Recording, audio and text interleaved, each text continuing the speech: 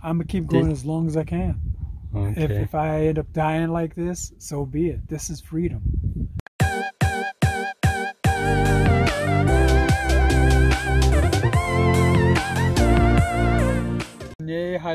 My name is Wayne Hollett. Kamsamnida. I was stationed in Korea 77-78. I'm a retired police officer after 26 years. I served in the U.S. Army for 4 years. I am what they call a happy nomad, and I'm very happy to live the life I live because it's a very simplistic life. You know, a lot of us are into living a minimalist type of life, and even though I have a lot of clothing, I'm in the process of purging things because I know I don't need more than maybe 7 or 8 changes of clothes, period. How long have you been happy nomad life? I've been doing this, it'll be 4 years in April. You like it so far? Yeah, I sold, after I retired, I sold my house, and I sold all of the things that tied me in one state. I relocated to Nevada, which I love quite a bit. And now, even though I'm a resident of Nevada, I'm rarely there. I go throughout the country. I follow the sun. Right now, we're about 4 to 8 degrees warmer than it is in Nevada. Now, by July, I'll be up in Montana or Wyoming, because Nevada, just like here, is desert. And it'll be anywhere from 120 to 125 degrees. And that's just not something I want to do. You sold out your house? Yes. You're alone now? Yep. All my children are adults. I'm not married. And I travel alone, primarily. I have friends I connect up with through the RTR, which is the rubber tramp people. And we meet at different locations and we hang out. And if there's no one to hang out with, I go out by myself. Right now, I'm just busy trying to enjoy life. And I don't know if I take pictures to hike or if I hike to take pictures. But I'm trying to just set up my rocking chair memories. So when I'm too old to do what I do now, I can look back and say, oh yeah, I've been there, I've done that. I was in Korea from 77 to 78. I was there a total of 13 months. Yeah. That time, 77, then I was 10 years old. Huh? Yeah. How was Korea at that time? Korea at that time was growing. It was the beginnings of its growth, from what I can tell.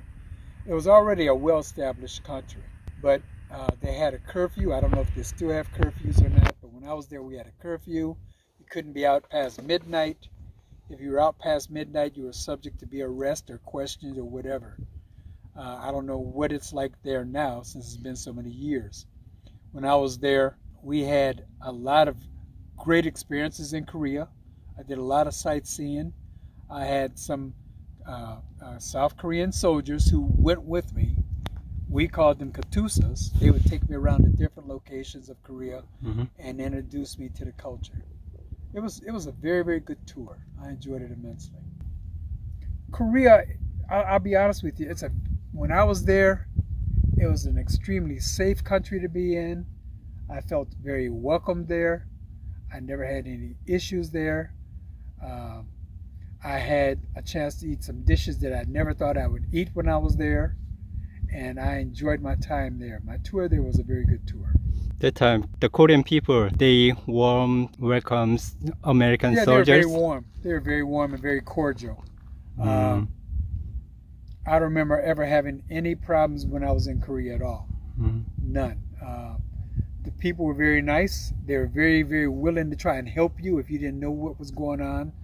They would do a 180-degree turn if they had to help you. So I mean, they were just good overall. You know, there was times when I wanted to catch a bus or a train, and I didn't speak Korean. I didn't know it, so I'd find somebody, and someone would help me, or a South Korean soldier, a katusa, who was assigned to us, would take me and show me different places, and a couple of them took me to their households, that kind of thing. I had a chance to visit their families, and a lot of them were farmers or you know, that kind of thing, and they introduced me to their families and on. It was a good experience. The 8th Army. In fact, on the back of my door, I have an emblem of the 8th Army, the 7th Division and the 5th Division on my door. And as you see right here, it says on the back of my van, the freedom and liberty that you are enjoying came at great cost. Thank the veterans and the first responders. And I truly believe that. Yeah, once you're a soldier, I think you never get totally relieved of duty. You're always a soldier, just like a Marine's always a Marine, a sailor is always a sailor, an airman's always an airman, Coast Guard is always Coast Guard. Once you take your oath to protect the Constitution of the United States, it's for life. Okay, thank you. Yes. You are a police officer? Yes, I was a police officer in the Chicago area for over 26 years. I heard Chicago area is most of the dangerous place. Chicago can be dangerous. I was very, very fortunate. Have you ever been in dangerous situation while you were a police officer? I had been in several dangerous situations as a police officer, yes. I wasn't in trouble. You know, I didn't get indicted like a lot of other officers did. I never seriously hurt anybody physically. And I did a great public service because I taught a program called DARE, Drug Abuse Resistance Education, for 12 years. And that was to try and keep children from using drugs. So we would work from children from 4th grade to 8th grade, from elementary school to middle school, to try and influence them not to get involved with drugs. You know, it's not like the movies where you see cops drawing their guns every day and they're putting people against the wall and da-da-da. I had situations where I did that, but that wasn't an everyday event for me. Most of my work was based on public relations and crime prevention. Okay. I did do a lot of law enforcement, of course, but my main forte was to try and keep people from committing crimes. So I would talk to neighborhood watches and things of that nature to help them come up with ideas to try and prevent crimes. I would come up with ideas as a juvenile officer and as a senior advocate officer to try and help these people as far as juveniles find things to do other than get involved in committing crimes, and help seniors if they were abused in any form in which a crime was being committed against them. You retired the police officer? Yes. I retired as a police officer, and I'm glad to be able to serve. I was very, very fortunate, fortunate to do what I did and help people. That was the main reason I became a police officer. I wanted to help people. Yeah. Thank you. Sure. Thank you very much. Yeah. Okay. Let me just explain some things about my van. My van's a 2015. It's a GMC Savannah van. It's a rear-wheel drive. And it's the smallest bedroom in the world. I admit that. I have the smallest bedroom in the world. How tall are you? I'm 6 feet tall, 200 pounds. I have 300 watts of solar on top.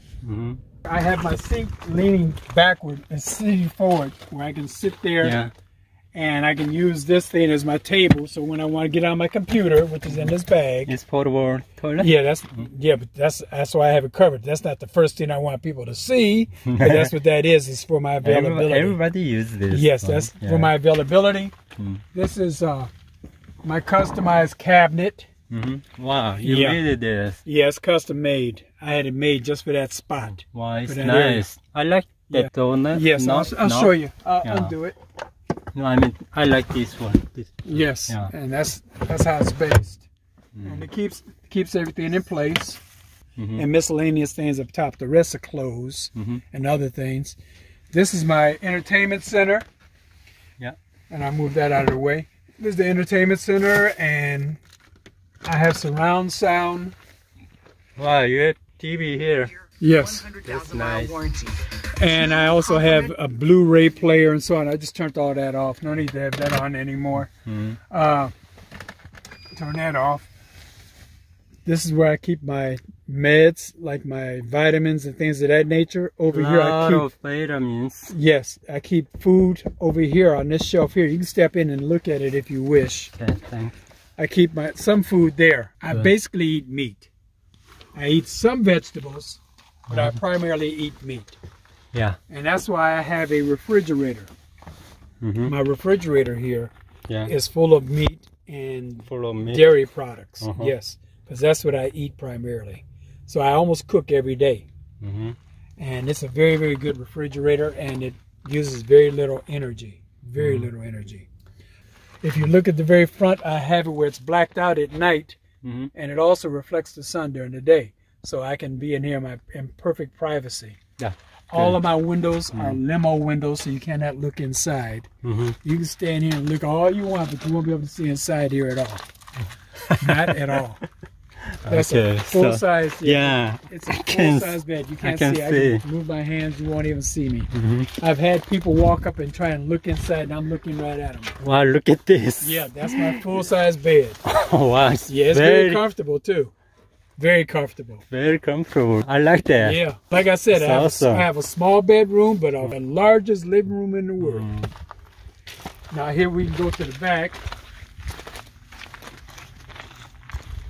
This is my box. I keep my cooking stuff and other things. Like I said, I can move the seat up and down. Here my batteries are, 1, 2, and 3. Okay. I also have offshore power right here. So when I visit my friends, I can just plug in. Yeah. Here's the emblems I was telling you about. 8th Army, 5th Division, 7th.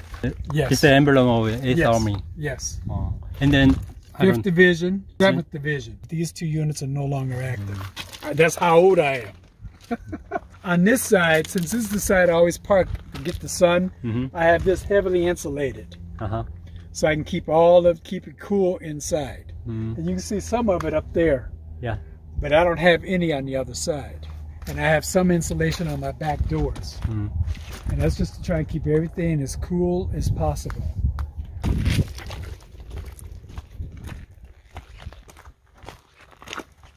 On the other side, you'll notice there's a step here. And this goes up once I shut the doors. I'll just show you real quick. If I just do this, the door will go up. So that keeps me from a step. I can't step down if it's too high. Yeah. It's not, like I said, there's not a lot to my van. My van is my bedroom. I don't spend a lot of time here. I hike every other day. Like I hiked yesterday, today's my rest day, tomorrow I'll go hike again. And that's what I do. I hike and I love the life I live and live the life I love. I don't take any prescriptions at all. And I'm at a pretty good weight. My heart rate's usually in the 50s. And that's an athletic heart rate. So I'm in very, very good standing. And I thank my country for having the ability to be able to get around and move around the way we do freely without being restricted. You know, there's some countries that will restrict where you go, and they don't allow you to do this kind of thing that we're doing right here. Like we're out here in the mountains. How fortunate are we to be in the mountains and to be able to just move around freely? If I want to go to another part of Utah or back to Nevada or California, I don't have to report to anybody. I don't have to show any papers. No. I just go. No. Yeah. And that's a beautiful thing. Yeah. And my memory in South Korea was basically the same thing. I remember when I was traveling, nobody was asking me for papers, was saying you can't go. We cannot go North Korea. Well, I know we can't go to North Korea, but within South Korea, you can go anywhere. And that's a great thing. We're very fortunate. Yeah. And like I said before, your country, South Korea, is number hana. Number 1. I'm just glad to have had that experience. How much you bought this? I bought this, I got it brand new. You got a brand new? Yes, and when I bought it, it was listed at 63, but I paid 55 or 57. 57? Yeah. It's not came out for the RV. Yeah, it's like an RV, but it's not. It's a conversion van. That's what they call this, because it did have captain seats. I took out the captain seats and I left the bench, and that's what my mattress is on. The captain seats are in storage. So when I get ready to get rid of this vehicle, I'll put the captain seats back in, and I can just sell it as a conversion van. It's almost $60,000. Yes. $60,000 can buy any like a big rig, RV, travel trailers, and why you choose this then? I chose this because I didn't want an RV. I wanted something that didn't draw a lot of attention. I wanted to be stealth, and I wanted to do things I wanted to do. A good example, I could have gotten a van a lot cheaper, but I wouldn't have had glass. Yeah. I wanted to be able to see all the way around me. I could have got a van a lot cheaper, but I wanted to make sure I had something called OnStar. I have satellite telephone in my vehicle. So if I'm in the mountains and you don't have a phone reception and I don't have a phone reception, I can get on my satellite and talk to somebody. That came with my vehicle. So it's things like that that I paid a little extra for to make sure I have some advantages, because a lot of times I travel by myself. And when I travel by myself, I've been in mountainous areas where my phone did not work, but my satellite did. So if I needed help, or if I needed to have some assistance, I could get it very easily. So that's why I spent a little extra. I may not be able to stand up straight like this, but when I stand up, I'm like this. That's okay. I'll make that sacrifice so I can have something that's going to be there to back me up, because no one else has OnStar, and I'm not getting paid for that commercial. But it's well worth it to me. So you've been a nomad life for 4 years. It'll be 4 years April. And then you keep going like I'm gonna keep going as long as I can. Okay. If I end up dying like this, so be it. This is freedom. You know, if I don't like my neighbor and I have a house, I'm stuck. If I don't like my neighbor and I'm here, I just move. Yeah. You can't beat that. Right. If there's something like that fire they got going on over there, if I live here permanently and I can't move, I'm stuck. Yeah. But if it gets hazardous to where it's coming our way, I can drive away. Right. Having the mobility of being a nomad is amazing. Also, I've seen places that I never would have thought I'd seen. And I have different states that I want to keep going back to because there's so much to see. Utah, a good example of Utah. I've been to the Arches, I've been to Zion, I've been to Capitol Reef, I've been to Zebra's Canyon, I've been to a lot of different places there. But guess what? There's still more places to go in Utah. Exactly. There's places to go here, Arizona, that I haven't gone to yet. Places in New Mexico I haven't gone to yet. I've been to a few places there too. You can't do that if you have a house. You can do that if you have a vehicle and a way of getting around. And I'm very fortunate to be able to do that. So you love it. I love this. Yes. It's a good way to live, in my opinion. I worked and grew up in the city of the Chicago area. I'm not anywhere near the city now, and out here is peaceful. Everybody out here is out here for one reason: peace and quiet and freedom. Well, that gave you more than one, but those are some of the reasons. They don't want the hassles that you have when you're in a city, just like you were saying right there. You know, children running and frolicking. I don't see any children running and frolicking here, but if they were, it wouldn't be a big deal because we're out here. Yeah. It's not like when you're in the city, when you have all that tension, you know, you can just sense the tension and people are on edge. They want to go at each other. If you live this kind of lifestyle, I can almost promise you, when you get back in the city areas, you don't feel like you belong. You feel like you need to be someplace else because you can feel the tension. You can feel the stress. This form of life, I think, will give a person longevity. I really do. I think it helps you to live longer because you're not as stressed. Yeah. I really no do. stress. Yeah. Okay, thank you so much, Wayne. Today you're taking your time and let us hear your story and a lot of good opinions. Well, thank you so very much, and goodbye to all those fine South Koreans. I really appreciate your country. Thank you. 안녕히 계세요. I guess so. Thank you.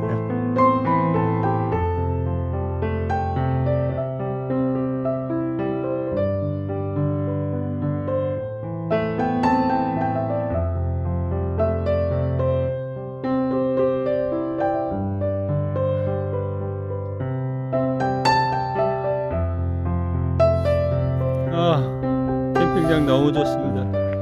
이 뒤로 이렇게 트랙 코스가 쫙 있고요. 뒤에 캠핑장이고요. 무료 캠핑장. 돈 안 내는 거. 물도 얼마나 깨끗한지 몰라요. 콜로라도 강인데요. 저 맞은편 쪽은 애리조나 주고요. 여기는 네바다 주고요. 여 위쪽으로 100마일 가면 라스베가스가 나오고요. 좀 밑으로는 멕시코는 아직 멀고요.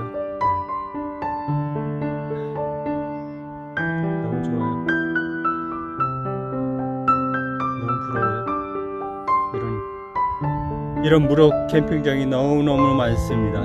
이렇게 살기 너무 좋은 곳이 너무너무 많아요. 한국에 갖고 올 수도 없고, 한국 돌아가면 너무너무 많이 생각날 것 같은데.